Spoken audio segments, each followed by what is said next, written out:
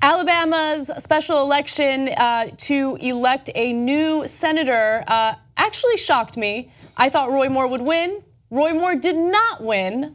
In a stunning defeat, we actually had Doug Jones beat Roy Moore, and Roy Moore not too pleased with the results. Ladies and gentlemen, we got him. Down goes Roy Moore. Down goes Roy Moore. Yeah. Down goes Roy Moore. And for the first time, that is said in a positive connotation. So, oh,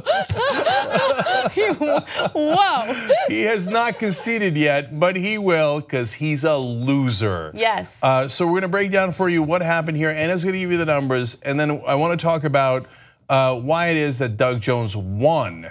Because I think that there are a couple of really important lessons here that I think will affect voting in other parts of the country as well. First, let me explain how the night went, how the election went, and how people were sitting at the edge of their seats. Because as the results were coming in, mind you, most of the earlier results were coming in from more rural parts of Alabama, and Roy Moore had a significant lead over Doug Jones. At that point, I decided I'm gonna stop paying attention and go to yoga and meditate.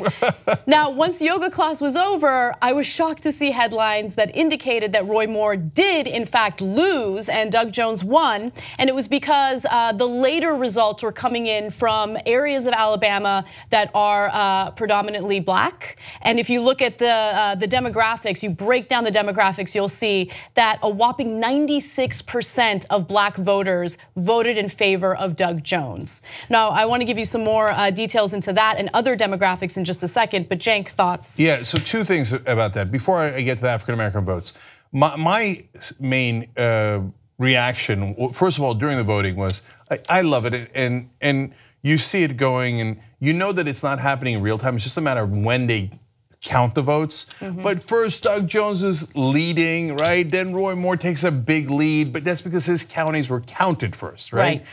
And then at the end, the important counties that were more in favor of Doug Jones gets counted, and he wins. And it looked like for a while that he had only won by 9,000 votes, by 0.7 points. That's when I did a video on it that you might have seen on YouTube. I went live on YouTube there, and then, but by the end he won by 1.5 points. So I know that Roy Moore is asking for a recount, but you only get a recount if it's within 0.5. And by the way, I really believe in recounts. I know they cost a little bit of money, but I don't think that's a big deal. It's just this margin was actually wide enough that you really don't need a recount. And even the Republican officials in Alabama are going, no, it's not gonna make any difference at all. So my main reaction was one of tremendous relief. Oh. Yeah, it wasn't like, oh my God, Doug Jones got in and he's such a wonderful guy. You know, Doug Jones is great in some ways, which I'm gonna get to in a sec. But so it's not a knock on him. It's just not like some, you know, for a progressive, he is not an exciting candidate. It's just that he is a decent candidate when you try to put him up against someone like Roy Moore, who, for the billionth time, I want to reiterate, has been accused of molesting women when they were teenagers. Yeah. So for me, this was not so much about politics, but trying to maintain some human decency in the country. That's what this election represented for me personally, because as we know, Alabama is a deeply red state, and it's not like any Democrat who does manage to get elected there is some crazy progressive. No, I just wanted this election to turn out the way that it did because I wanted to believe that there are people out there who will reject someone who has been accused of molestation. Yeah, and so I had a sense of relief, not just for me, it wasn't that, it was more for America. That, hey, we're not, it turns out there is a bottom of the barrel. I keep talking about how the Republicans don't have a bottom of the barrel. We found the bottom. We found the bottom of the barrel. It turns out if you're against different religions, you don't believe in the Constitution, you're against black people, you're against Jews, as he did at the end, although he does have a Jew lawyer. That's what they said, that's unbelievable, right? And you do child molestation, well, then we have found the bottom, right? And you know what, maybe some of you won't believe this, but I breathed a deep sense of relief for Alabama.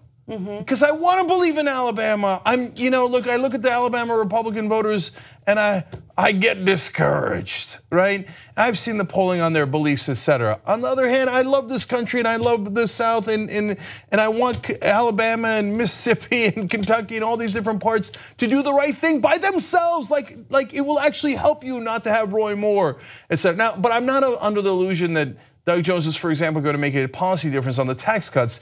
They're in a panic right now to pass them anyway, and they will. But it was more of, thank God there is at least some decency in the voters more than anything else, which leads me back to the African-American vote in this race. Well, they voted in a greater percentage than their percentage of the population, meaning that their voter turnout was above average, above their representation, and made the 1.5% difference. Yes. And why? It goes to my central thesis. If you get people excited and give them a reason to vote, they will show up and vote for you. And voter turnout is the most important thing, not how the state is broken down, because the state Republican, Alabama is deeply Republican. If you just gone on based on, on those percentages, Roy Moore would have won. But more Democrats, more African Americans showed up to vote for Doug Jones. So why? Even though he's not the world's biggest progressive or anything. Partly because Doug Jones stood up for black people. He convicted members of the Klan who had murdered innocent black people in Alabama. He stood up for them, so they stood up for him. See, it's not that complicated. You actually deliver for the voters and they deliver for you. Don't yell at the voters, do something for them. And in this case, Doug Jones did something wonderful for them and they led him to victory. That's exactly how democracy is supposed to work. Right, and obviously, doing something for your voters, for your constituents will convince them to go to the polls and vote for you. But I'm sure it also helped Doug Jones that Roy Moore was openly against amendments to the Constitution that did away with slavery, those types of things. Like Roy Moore was very openly hateful towards specific groups of people, specifically black people. And so I don't think that was the primary reason why they went to the polls. I do think that they did want to go out there and support Doug Jones, considering his past and what he managed to accomplish. But I also want to draw some attention to other trends that we saw in this election that helped put Doug Jones over the edge, because a 1.5 margin is not that big, right? No, it's small, very small. And so the black vote absolutely mattered, but you know what also mattered? The Republican women who decided, no, I'm staying home, right? And also the Republican women who flipped and decided to vote for Doug Jones. So we'll get to those numbers in just a second. Overall turnout was 40.4%, okay? Which sounds low, but it was a special election. Usually special elections and midterm elections don't draw many voters to the polls, so it's pretty significant. Now, while 99% of voters who favored Democratic-controlled Senate-backed Jones, a slightly smaller 91% of those who favored Republican control backed Moore. Jones's 6% support among that group helped him make up the difference. Okay, so the people who identify as Republicans would prefer to have a Republican senator in that seat decided, no, we can't have Roy Moore. So they decided to vote against him. So before you get too encouraged about Alabama Republicans, understand that 91% of them held.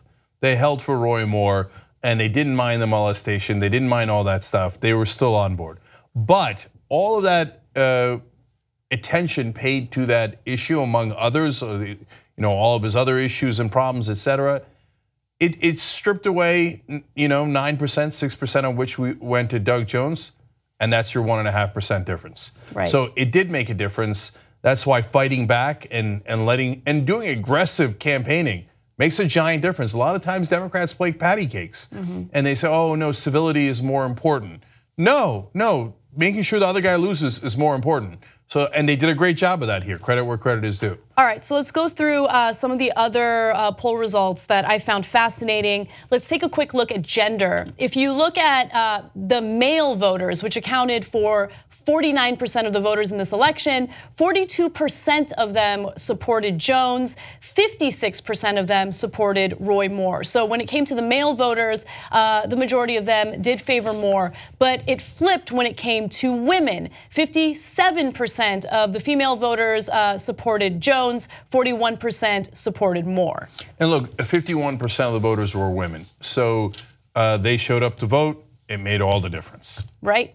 Let's take a look at sex by race. So men and women based on their race. When it came to white men, 26% of them voted for Jones, 72% voted for Moore. When it came to white women, 34% were in favor of Jones, while 63% were in favor of Moore. So the focus on white women, I want to kind of elaborate on that in just a second, but when you compare the white vote to the black vote, you see a world of difference. With black men, 93% of them were supportive of Jones. With black women, 98% were supportive of Jones. So overwhelmingly, the black vote went in favor of Doug Jones. Now, let's talk about white Republican women in the state of Alabama. I thought this was actually pretty interesting. 58% of Alabama women voted for the winner, Democrat Doug Jones, including 35% of white women, according to exit polling. It's more than twice the 16% of white Alabama women who voted for President Barack Obama in 2012. So while the percentage that I showed you is still disheartening, 63% is pretty high, you do see Republican women now kind of realizing there's something going on with the Republican Party they don't like. So more of them voted in favor of Jones compared to the percentage of them who voted for Barack Obama. So again, as we're encouraged on a day like this, still an overwhelming majority of the white folks in Alabama voted for Roy Moore.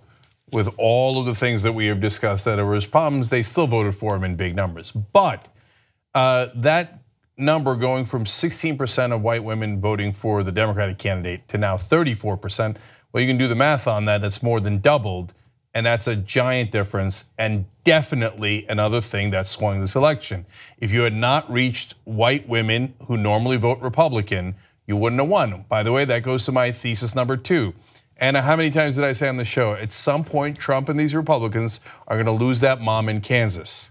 You did say that. However, I don't want to get too encouraged by what just happened, because I do see this special election as a bit of an anomaly. And what I mean by that is, who knows? There might be, just a plethora of Republican candidates who are accused of similar things. I don't think so, but this was a very unique election where you had this guy who was banned from malls in Alabama because he was chasing after teenage girls, who was accused by multiple women of molestation when they were teenagers. I think that's what turned them off. I don't think it's necessarily Roy Moore's policies. Well, so real quick, 2 points on that. One is that I just read a poll earlier in the week that Trump's approval rating among white Republican women has dropped by 5 points in the country, nationwide. And 5 points is a big, big drop in a short period of time. So he is losing them on a national level. It's not just Roy Moore. On the other hand, for all the people, I agree with you, Anna, that all the people who are saying these results are shocking, unbelievable, miraculous. No, it's not miraculous. The election was close to 50-50 on election night because of the anomaly that Roy Moore is a particularly monstrous candidate. Right. It wasn't like a normal election in Alabama where a Democrat beat a Republican. There was one other group that made a difference in this election, and it was young voters. In fact, what did I tell you though? What did I tell you? Oh, you told me this? No, I did tell you this, because whenever I get down about what's happening in the country, I remember the homies. Right? Like, I remember the people in my demographic who grew up in the information age, who do their own research, who are the cord cutters, who want to investigate things, who are suspect of anything that they're told, right? They're paying attention, and they're different. Even if they identify as evangelicals, they're different from the generations before them, and that gives me hope. But yeah, so now in this election, in the deep, deep red state of Alabama, 13% of the voters were aged 18 to 29, and 22% of the voters were aged 30 to 44. So you put those together, it's 35%, a little over a third of the voters are under the age of 45, okay? And how do they vote?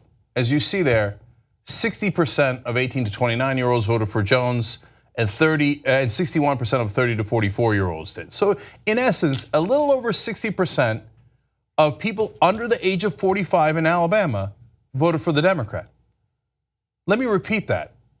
In the reddest state in the country, people under the age of 45 voted 60% in favor of the Democrat. Da, na, na, na, na, na, na.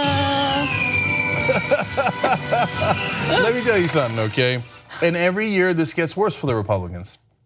So we can do another trademark Young Turks gesture here. Now, when you've lost some of the Republican women you used to count on, and you're starting to reel, when you get high Democratic turnout, when they get excited about voting for someone, usually progressives, the Republicans are in big, big trouble.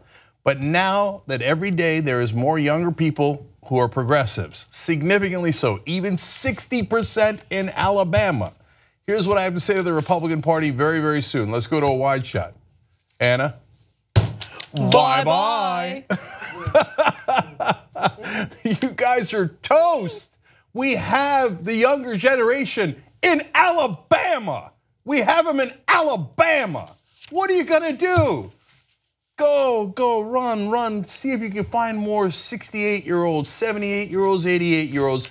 Yes, for people above the age of 65 in Alabama, they voted 60% for Roy Moore. Have at it, Hoss, have at it. The old, aging, white, Christian, evangelical male vote in the South is all you got left. In a poll today, Donald Trump's down to 32%. You guys are in more trouble than you know what to do with. You have no idea what kind of trouble you're in if you're the Republican Party. If you like this video, bless your heart. We got a lot more where that came from. We do a full show every day, Monday through Friday. Come enjoy it ad-free by becoming a member, tytnetwork.com/join.